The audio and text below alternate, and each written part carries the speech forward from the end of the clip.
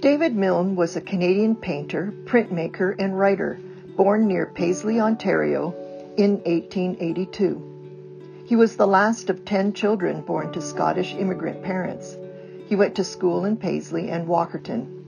Soon after graduation, he began teaching in a country school north of Paisley.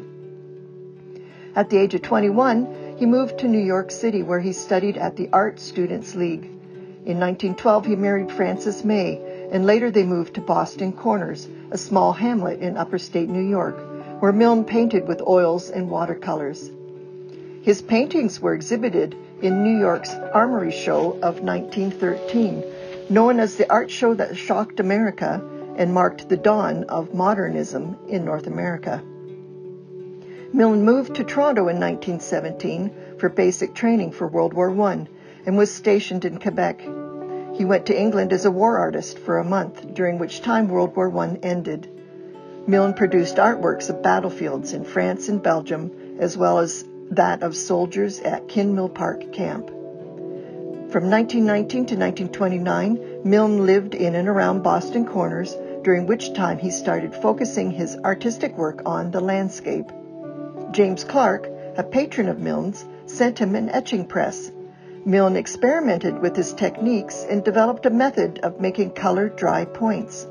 Since the tradition was to only use black on white paper, his idea of printing one color over another with different plates was remarkable.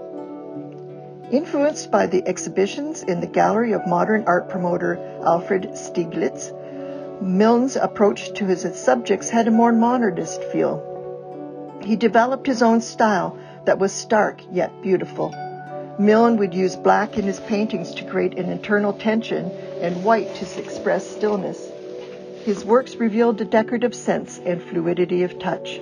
He chose simple, ordinary subjects and infused them with dignity and significance. Milne returned to Canada in 1929 to paint in Temagami, Weston, and Palgrave, and sold his paintings to Vincent and Alice Massey. In 1933, he separated from his wife and moved to Port Severn, Ontario. In the late 1930s, Milne settled down in Uxbridge, Ontario, with Kathleen Pavey, a nurse, and the two had a son in 1941.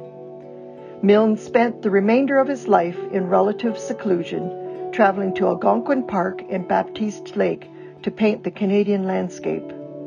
During the later years of his life, Milne returned to watercolors and more fanciful subjects. David Milne suffered a stroke in 1952. Following a series of small strokes, he died in Bancroft, Ontario on December 26, 1953. After Milne's death, exhibitions of his work were organized at the National Gallery of Canada and Hart House in Toronto. Over the decades, Milne's work has traveled across Canada, the United States, and Britain. In 1992, Canada Post issued the Red Nasturtium's David B. Milne 1937 stamp as part of their Masterpieces of Canadian Art series. In 2009, the Milne estate gifted the Art Gallery of Ontario an extensive collection of over 2,700 objects, including paintings, letters, diaries, photographs, sketches, as well as his paint box and coat. The AGO has created the David Milne Center as a home for the Milne Archive. This space pays homage to his passion for nature and preference to work in isolation. David Milne is now recognized as one of Canada's foremost artists, influential in shaping the world of Canadian art.